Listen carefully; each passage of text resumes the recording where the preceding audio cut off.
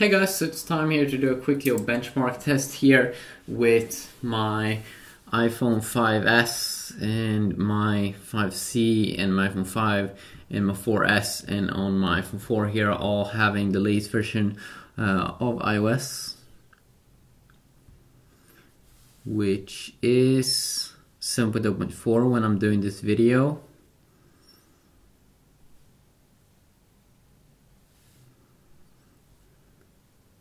I still seem to have some Wi-Fi issues here on this fucking iPhone 4. Seems to be working a little bit better here. And now it started to work on the 4S, and now it works again. It's like fucking weird. But a lot of issues with that just in general. A very stable connection here on the iPhone 5, the 5C. And also this little device here on the left side, the iPhone 5S. So let's just go out now and try some benchmarking here with the Geekbench app.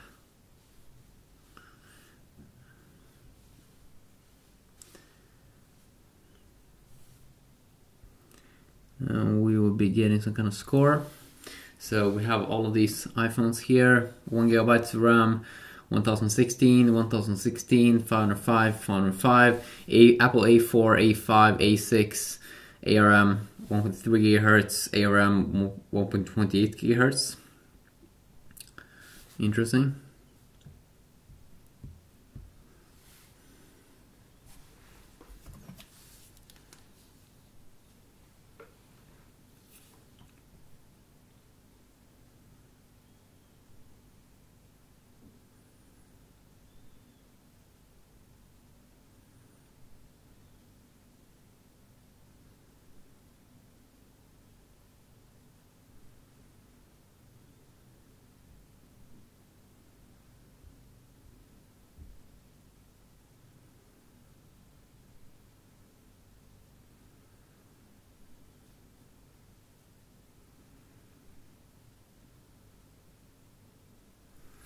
Obviously this will take some long ass time here on the iPhone 4 because it's a single core device. There's a quad core device here.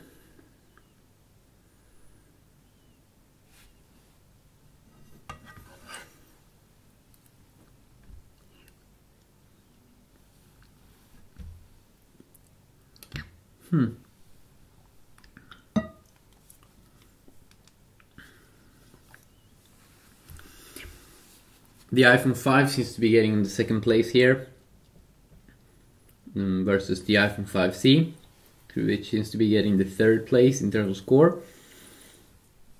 You can really see the 5S, how much better it is compared to the iPhone 5 here on the internal things.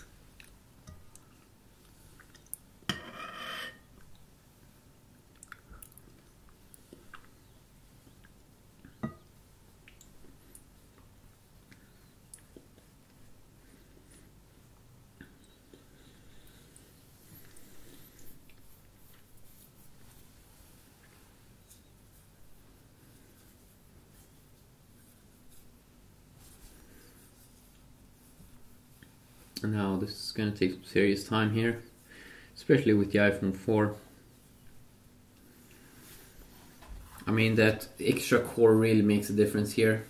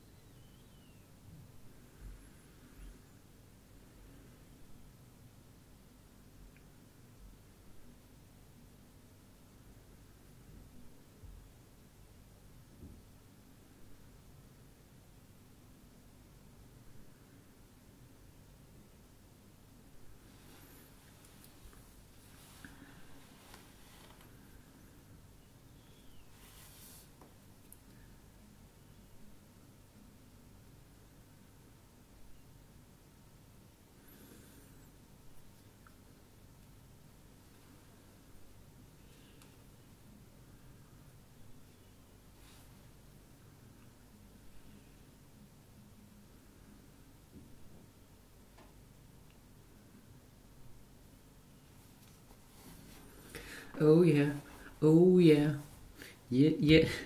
So, and it's also fun here compared to 4S versus the iPhone 5 in score. You can see that it almost gets third 3 times higher on the iPhone 5 compared to the 4S.